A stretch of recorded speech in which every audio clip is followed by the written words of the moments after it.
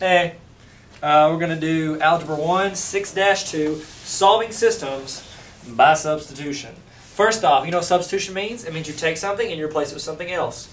In basketball, whenever you have a sub, that means you take out a player, put another player in. Okay. Whenever you do teaching, teacher's gone, you have a substitute. Take out your teacher, put a substitute in. Now, I know with sports and all those real life examples, they're not always the exact same unless you have clones. But most of the time, they're not the exact same value. Now, with math, you cannot substitute something in unless it is the exact same value. Now, what we're going to work on today, 6-2, solving systems by substitution. All right, what you'll have is you'll have two things. For instance, y equals 2x and y equals x plus 5. Okay? What you're going to do is you're wanting to solve for x and y. Essentially what you're doing is when you solve for a system of equations, you're wanting to find where those two lines cross. That's our goal here. We want to find where this line and this line would cross each other on a graph. Okay?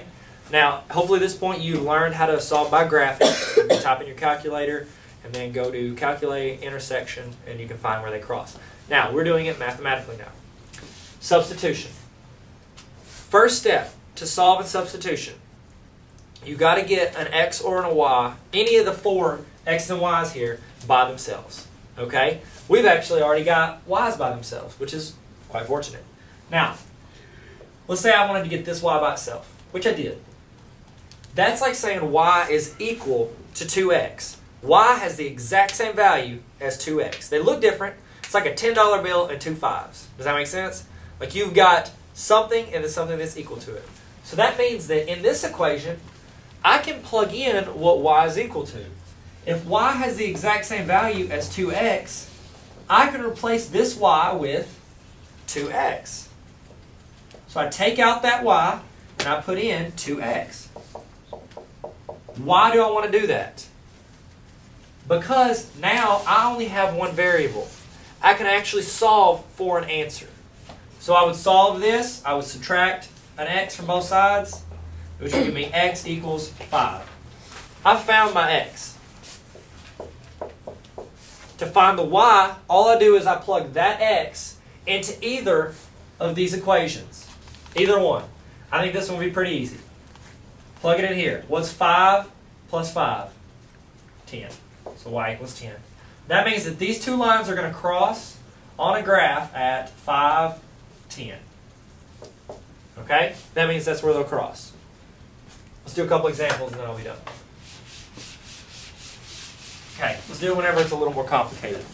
Let's say we've got x equals 2y minus 4 and x plus 8y equals 16. Okay? Cool. Now, once again, my first step, get any of the x's or y's by themselves. Thank you, America. We've already got an x by itself. So what we do is we replace that x with 2y minus 4. Not that x, I'm sorry. We're going to replace this x with 2y minus 4. Because x has the same value as 2y minus 4. Same value. So I can take it out. Take out x. Bye-bye. Everybody say bye-bye x. Bye-bye x. Put in 2y minus 4. Now I'm just bringing down the rest of the problem. Plus 8y equals 16. Now I'm just solving multi-step equation. You can combine these two. 2y plus 8y is 10y. Still got my minus 4. Add 4. Divide by 10. I've got my y. All I do to find the x, plug that into either equation. I think this is the easier one. Plug in 2 for y. What's 2 times 2? 4. 4 minus 4 is 0.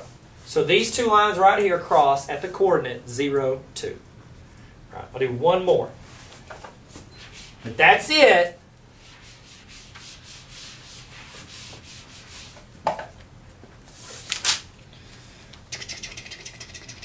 Let's do this one.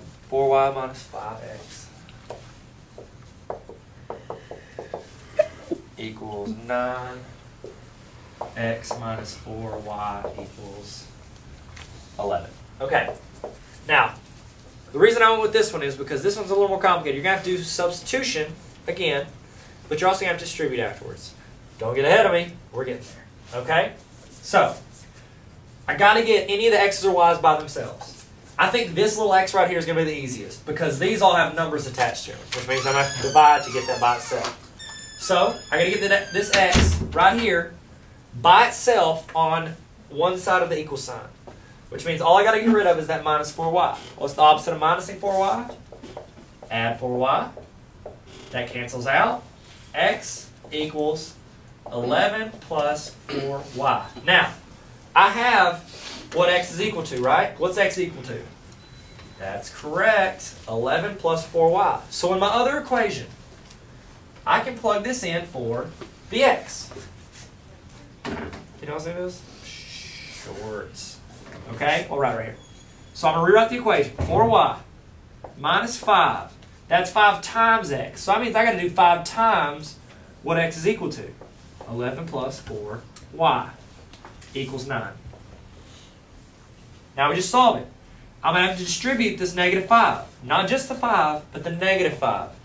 Multiply here and here. So now we've got 4y, and then that becomes negative 55, and that becomes negative 20y equals 9. Combine my like terms. 4 minus 20 is negative 16y minus 55 equals 9. Then we add 55 to this side to get rid of it. Nope, that's a 16, not a 15. Equals, and that'd be negative, I'm sorry, that's a positive. It's positive 64. Then we divide negative 16. So y would equal negative 4. We found our y. It's negative 4. Find our x. We got to plug that negative 4 into the equation. I'm going to plug it into this one. I think it looks easier. X minus 4y equals 11. Okay, I'll plug in the negative 4 here. Negative 4 times negative 4 is going to be positive 16. Subtract 16, x equals negative 5. So the coordinate where these two lines cross is at negative 4, negative 5. The end. Also, if you want to, if you're bored, you're more than welcome to go to Facebook and type in TylerTarver.com is okay, or just go straight to the link at Facebook.com/TylerIsOK, and it'll take you to my Facebook page. Which, what? Do you want to like it? Okay, everybody's doing it. Or you can go to my website and get more math help, and it's all organized. So TylerTarver.com/math.